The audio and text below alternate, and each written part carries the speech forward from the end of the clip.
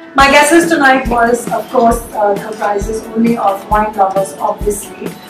So very thoughtfully we put a list together of people who actually enjoy wine, who drink wine. The common thread is wine, of course.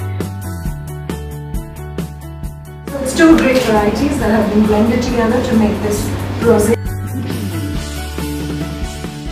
Blush is one of the classic varieties, classic range varieties of Four Seasons wines. It's slightly off-dry. Off-dry means you get like a hint of sweetness.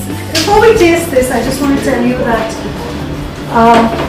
Four Seasons is a very reputed Indian wine company. These wines are made in the region of Baramati.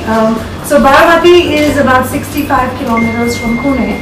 So it's in Maharashtra. This one, of course, is a pure Chenin Blanc. Chenin Blanc, the grape variety, makes slightly off-dry wine. Again, which has that hint of sweetness. It's not completely dry. So again, this is a wine that goes really well with spicy foods and rich foods and flavorful foods.